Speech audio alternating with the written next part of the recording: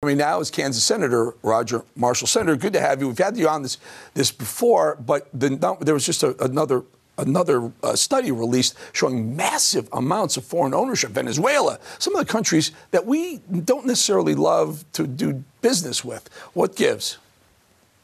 Well, food security is national security. And just like I'm concerned about the 30-some thousand Chinese nationals that are wandering around our country, I'm concerned that we're not keeping track of how much farmland the Chinese Communist Party is purchasing as well. Once again, Joe Biden's administration has failed. They're supposed to be keeping track of who's buying what. In many instances, they're buying farmland right next to military installations, but the farmland is just the tip of the iceberg.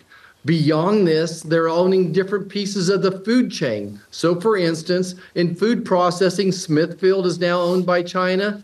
They process 25% of the pork in this country.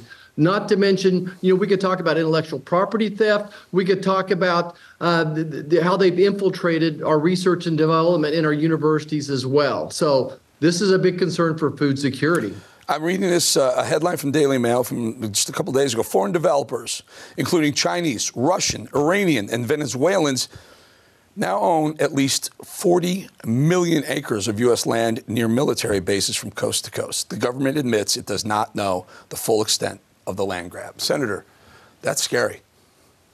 Yeah, it is scary, and that's why we're introducing legislation to elevate the Secretary of Agriculture to the CFIUS Committee, which investigates and keeps track of foreign investments in American land. So we can decide on a case-by-case basis if this is a threat to America or not. And I might add that many states are already starting to address that. I know that my home state of Kansas has pretty good laws to protect and be able to censor this as well. But it certainly is, again, a threat to national security. I think we've had Kristi Noem on from South Dakota who said the same thing. She's pushing legislation through that prohibits or limits the amount of foreign investment of farmland, food security, but also near U.S. bases. This just talked about 40 million acres near U.S. bases. Senator, that's concerning. We're getting a little bit of support for the people who are worried about this type of thing from an unlikely source. Senator John Fetterman, the Democrat from Pennsylvania. That's amazing, sir. Well, that's good to hear. I think that Senator Fetterman's had some surprise comments on several issues, including the border. So we'll see where he ends up on some of these same issues. What do we do? Do we need a President Trump in office to make change? It looks like it's only about a year away from this past weekend that the next president gets sworn in, if it is Trump. So do we have to wait another year to find out what kind of changes we can make?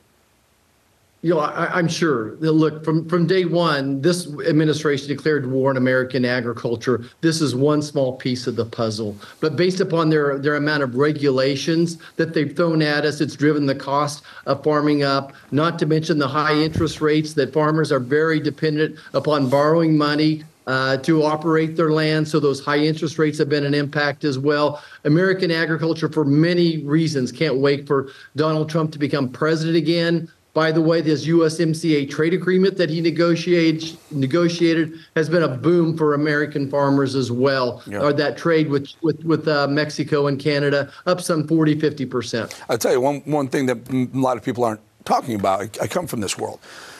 To cultivate farmland, you have to use quite a bit of fertilizer. Fertilizer is a natural gas-based product, as you well know, coming from the state that uses tons and tons of fertilizer.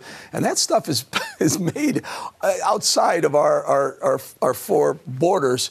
And that scares me. When someone else is controlling the fertilizer, they really could control our food supply. Senator Roger Marshall, thank you, sir. Thank you.